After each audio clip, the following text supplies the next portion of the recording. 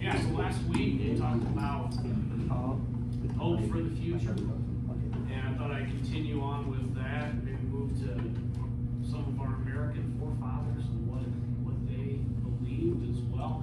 But first, I thought I'd start off with a story. Does anybody want to hear a story? Mm-hmm. Okay, all right, you want to hear a story? Good, because I like to tell stories. Lattimore and Ridley, they looked down at their feet. They didn't just look down at their feet, but they looked at what was underneath their feet. It was a pile of dry wood underneath their feet. And the day had finally come, try as they may to avoid it. The day had finally come. Would they be strong enough? Would they be man enough? Or would they fail in their mission? The year was 1555. Queen Mary sat on the throne. Mary Tudor, known to history as Bloody Mary, not because she liked to drink cocktails at the local pub there in England, but Bloody Mary because she would execute so many Protestant pastors who stood up and preached the truth of God's word. Lattimore and Ridley, they were two of those pastors. For weeks they had looked out of the Tower of London. They had seen as pastor after pastor were marched through the streets and they were executed. Well, they both looked down at their feet again. They looked at that dry wood. They knew that their turn had finally come. There was a brief moment, though, very brief, when Ridley thought, maybe I shouldn't have made those Catholic theologians look so silly in front of everyone in the trial that they put us through. Maybe I should have made some concessions there. Ridley had made a brilliant defense of the faith, made his Catholic opponents just look like children. I mean, what other choice did he leave them but to have him and Lattimore executed? Lattimore, he wouldn't even argue with those mass mongers, he said. Wouldn't even give a defense. And so the day had come. They were led out of the Tower of London, led before a large crowd of people, given one last chance to recant. And they stood up and they said, "We will not recant." And so the jailer, he chained them to the stake. They would tie a bag of gunpowder to each one of their necks. Lattimore and Ridley, they took one last look down at the sticks beneath their feet as the flames started to build underneath. And as they stood back to back, Lattimore, he would say those famous words, still heard in history, "Be strong, Mr. Ridley, and play the man. For this day we will light such a candle that will never be put out." So that fire would get bigger and bigger. And that gunpowder would be ignited that was around their necks. Lattimore and Ridley, they would be no more. But what also was ignited then was a Reformation fire in England that would spread throughout the whole country.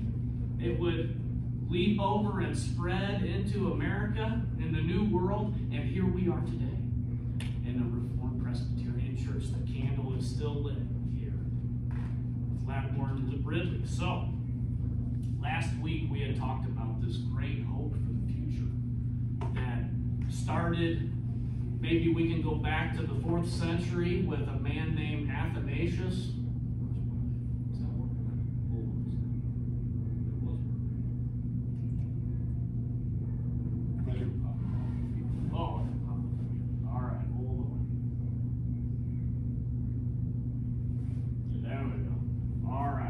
Athanasius, and if you remember Athanasius, I mean, who couldn't have hope with a beard like that, right? Right, Josh?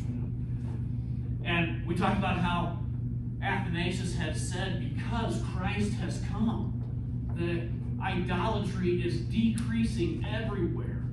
And in fact, everything opposed to Christ is daily dwindling and losing power, while all parts of the world are being illuminated by the knowledge of the true and living God.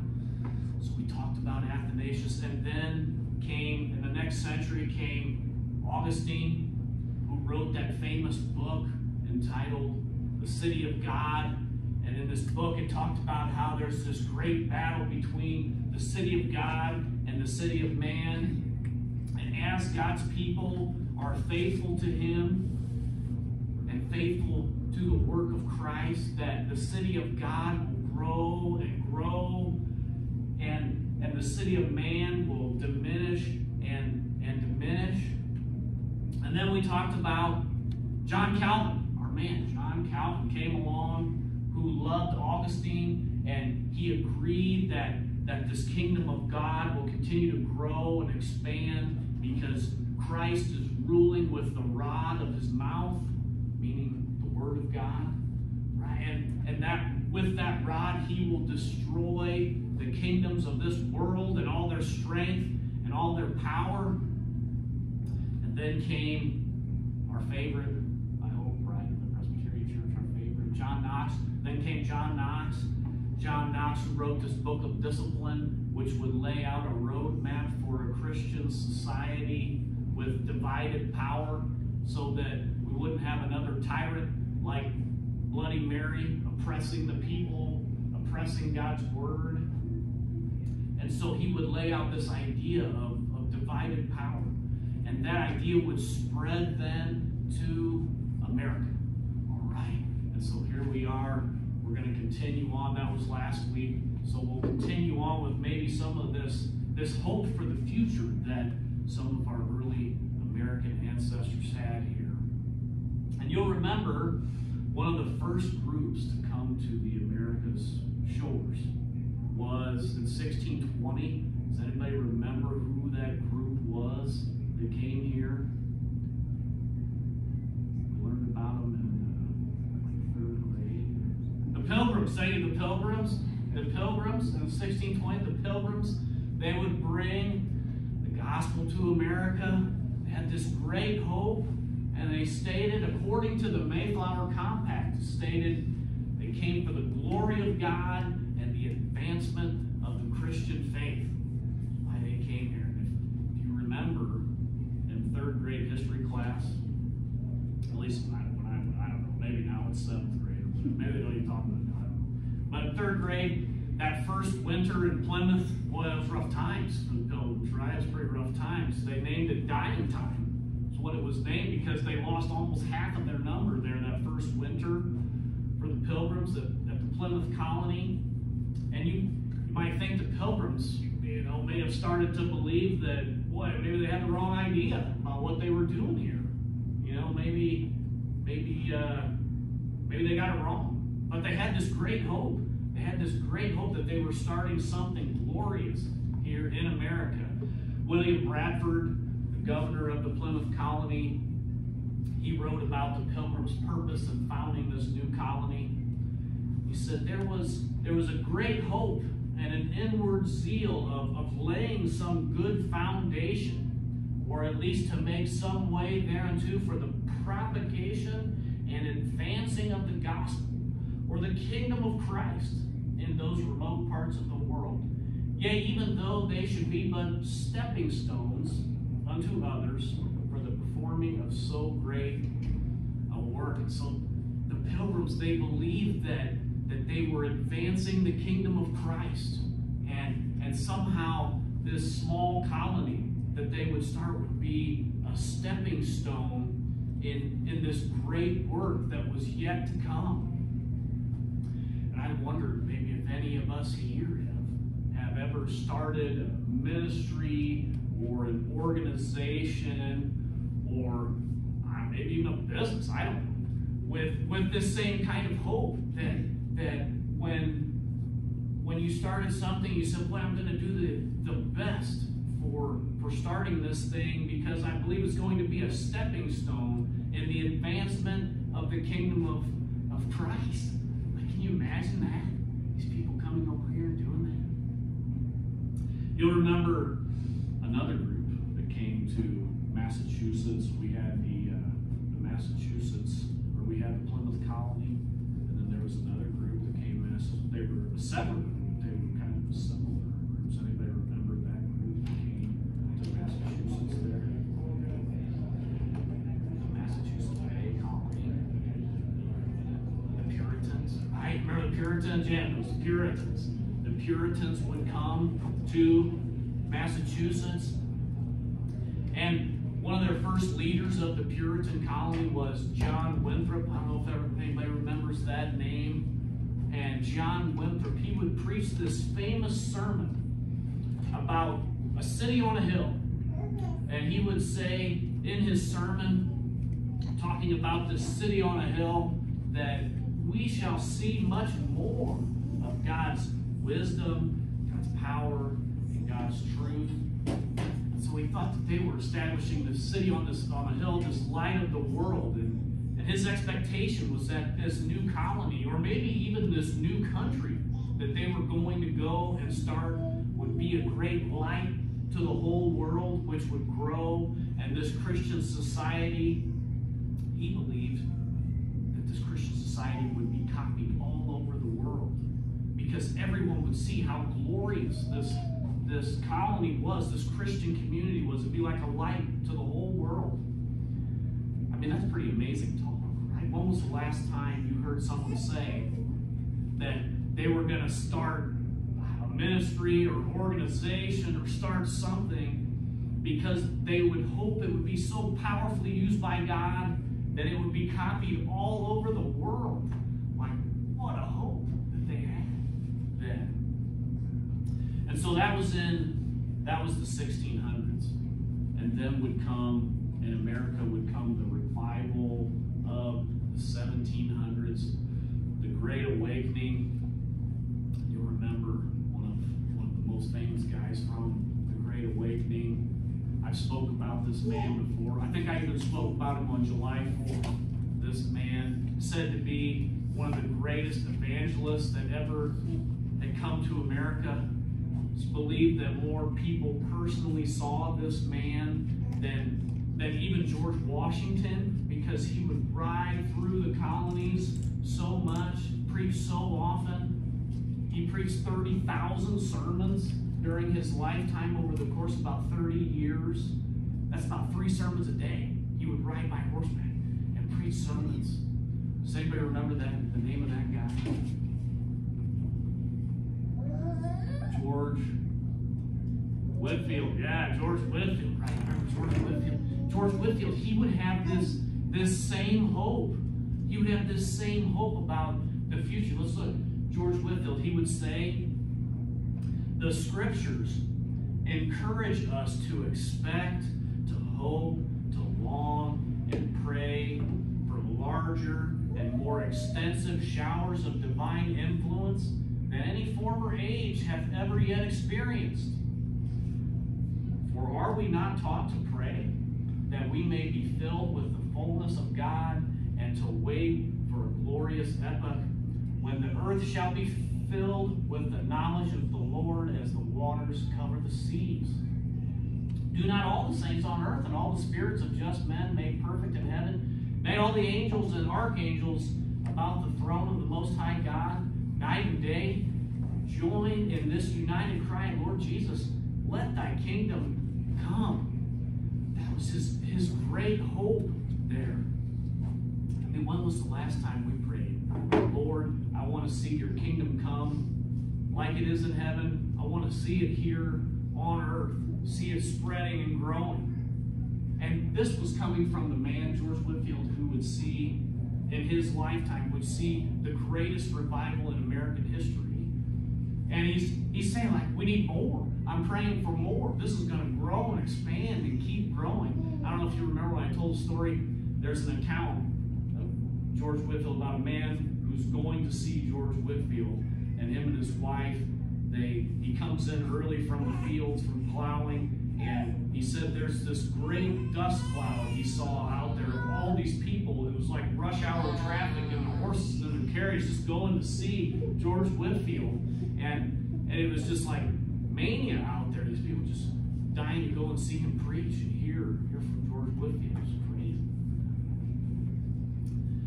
And in the same day as George Whitefield would come a man, I think I've talked about him before too, would come another man who was called the greatest pastor, the greatest philosopher, the greatest theologian, the greatest author that America has ever produced. He even preached to be what's called the greatest sermon that's ever been preached in America. Does anybody remember who that guy was? I talked about him before. Jonathan Edwards. Yeah, Jonathan Edwards. And Jonathan Edwards, he would have this great hope as well about the kingdom of God expanding and growing on the earth.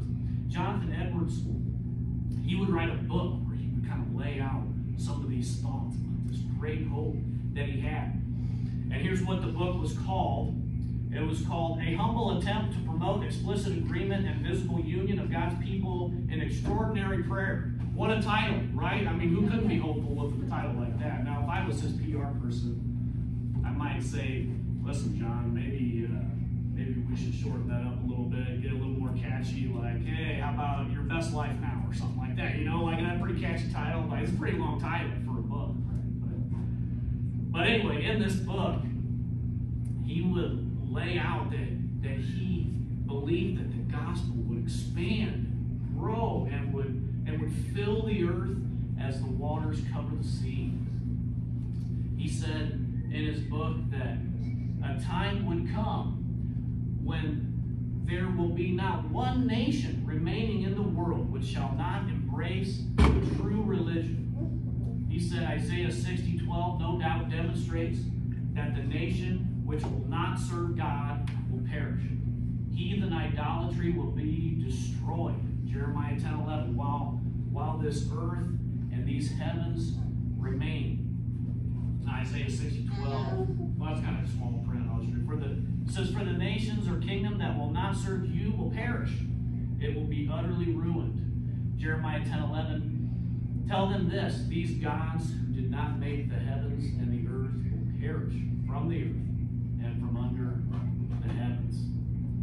And so Edwards is saying here that he believed this will happen. Honor that as the church goes about its business of doing what Christ has called us to do, that we will bring this in. He said that heresies and infidelities and superstitions, they will all be abolished.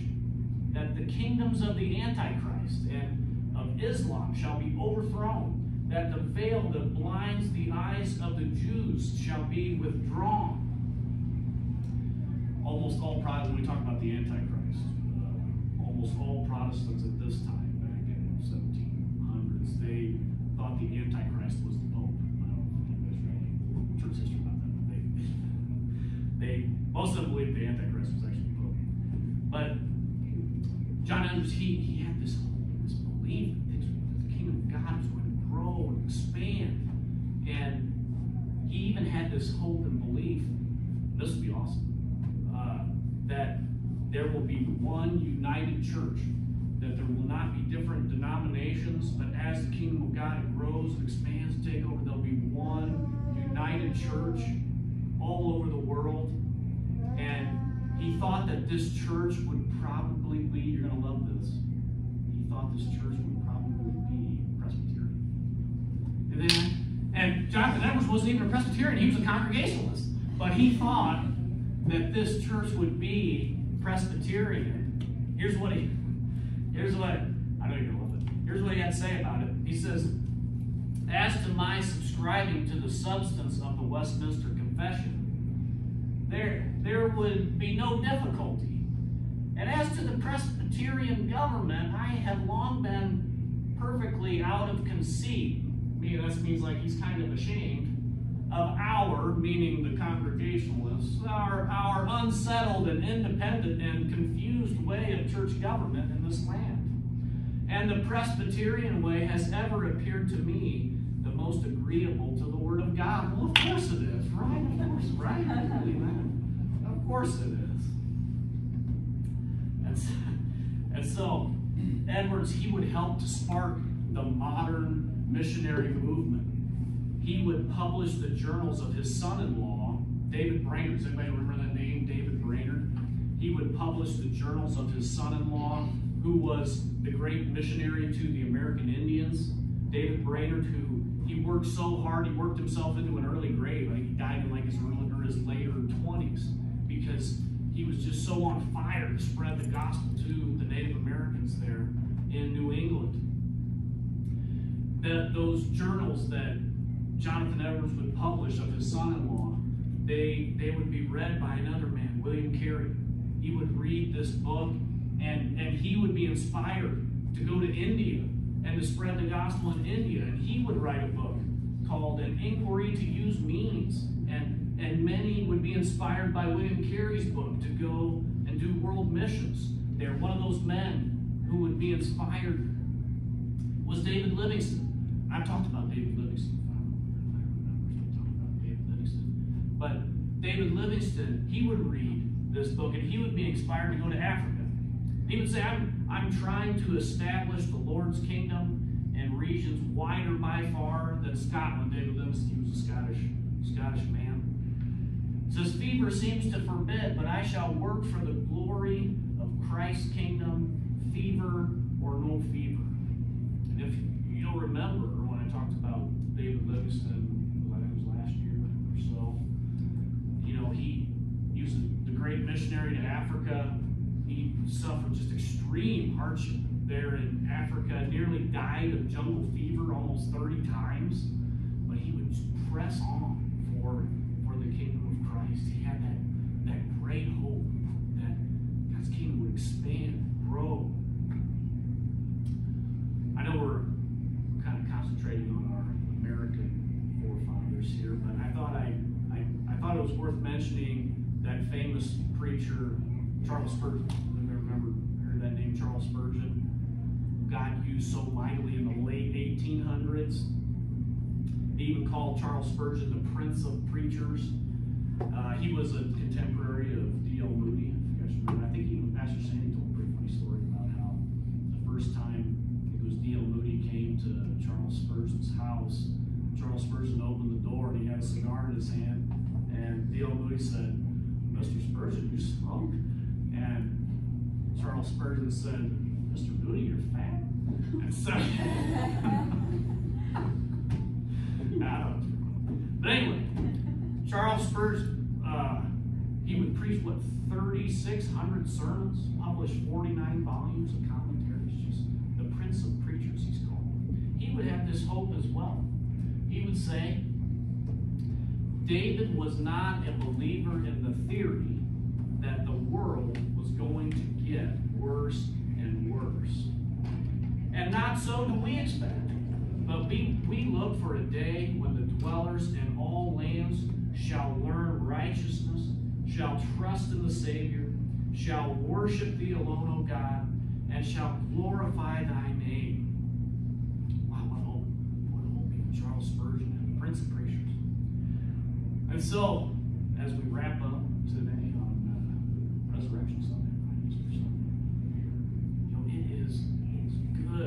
it's good to believe that Christ rules in victory, and his kingdom will grow and expand as the waters cover the sea.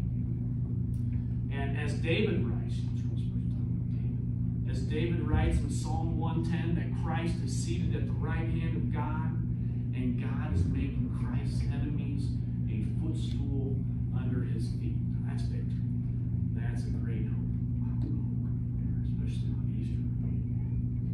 That's what I had this morning. Is there any questions? Any comments there?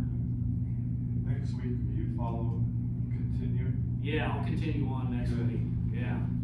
I think next week we will we'll at least start with where so the church kind of had this great hope. It was kind of moving. God's kingdom was expanding and growing, and then that kind of started to diminish. And so we'll take a look at kind of what was going on, why the church in general kind of started to have maybe not so much of a hope. That hope started to diminish, and the things that were happening there. So we'll talk about that next week.